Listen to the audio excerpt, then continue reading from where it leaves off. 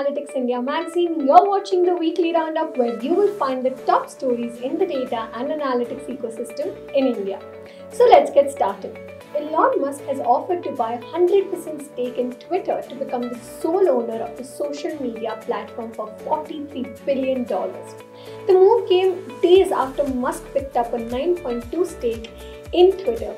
He is now the largest shareholder of the microblogging platform, 4 times more than Twitter co-founder Jack Dorsey at 2.25%. The Twitter stock rallied and closed at $45.85 a share, which is a 12% spike. Now, according to Musk, the social media company needs to go private because it can neither thrive nor serve free speech in its current state.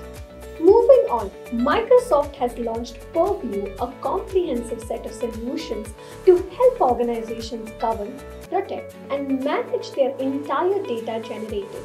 This solution will help organizations meet the challenges of today's centralized, data-rich workplace by combining former Azure Purview's capabilities and Microsoft 365 compliance portfolio, providing unified data governance and the risk management for organizations. Next, IT services consultant Accenture has announced that it will make 150,000 new hires who will work from the metaverse using VR headsets starting from their first day.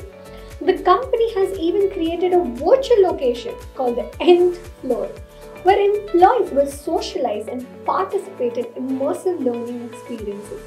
Accenture is currently in the process of deploying 60,000 VR headsets in multiple countries. The company has 40 clients that are involved in the metaverse. Now, as a part of its aim to help transition its businesses using immersive technologies, Accenture launched a Metaverse Continuum Group. The company started looking at new ways to collaborate and onboard after 2 years of the pandemic, while many employees continue to work remotely.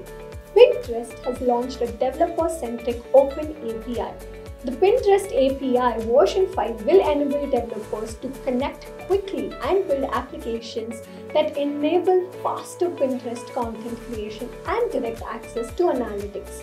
Now, the company has completely redesigned Pinterest developers to make it easier for developers to manage their Pinterest apps, add collaborators, and learn best practices for building with Pinterest. Now, in addition to Pinterest developers, they publish their Open API version spec both on their developer site and GitHub.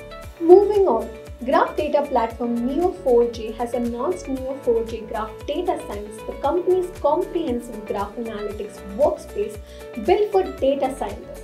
It is now available with new and enhanced capabilities and as a fully managed cloud service called Aura DS.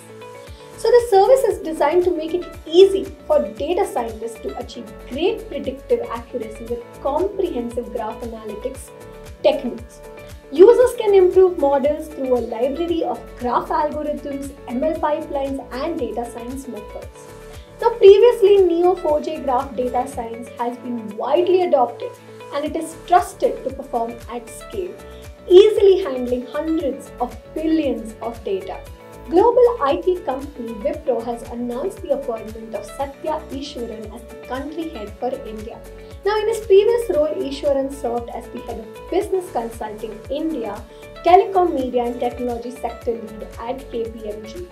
As the country head, Easwaran will be in charge of strengthening the company's business in key sectors through strategic consulting, transformation and modernization. In particular, he will be responsible for assisting clients in leveraging the company's capabilities in cloud engineering, data analytics, digital and cybersecurity for their business and digital transformation initiatives. Moving on to acquisition, conversational automation company Uniphore has acquired Collabo, an AI-powered knowledge and automation solution that specializes in extracting and utilizing information from structured and unstructured documents in real time.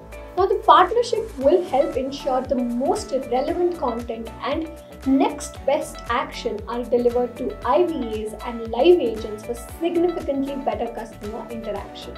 Mutiny today announced a $50 million Series B funding round co-led by Tiger Global and Insight Partners, which is a massive opportunity to change the way companies grow revenue. A little about Mutiny, which is a no-code AI platform that helps marketers convert their top funnel demand into revenue without engineers. Mutiny gives marketers everything they need to drive revenue and prove it, from data and analytics to AI-powered recommendations and content writing. So here's something weird that happened last week.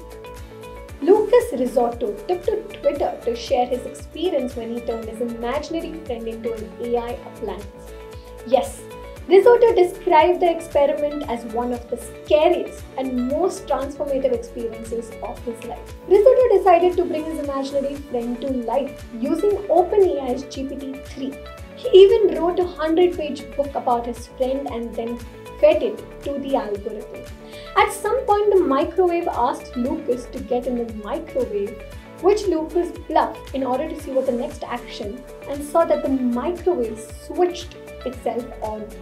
When questioned why he tried to kill his maker, the microwave stated that he was abandoned for 20 years by his friend. That's all for today. Keep watching this space for more content.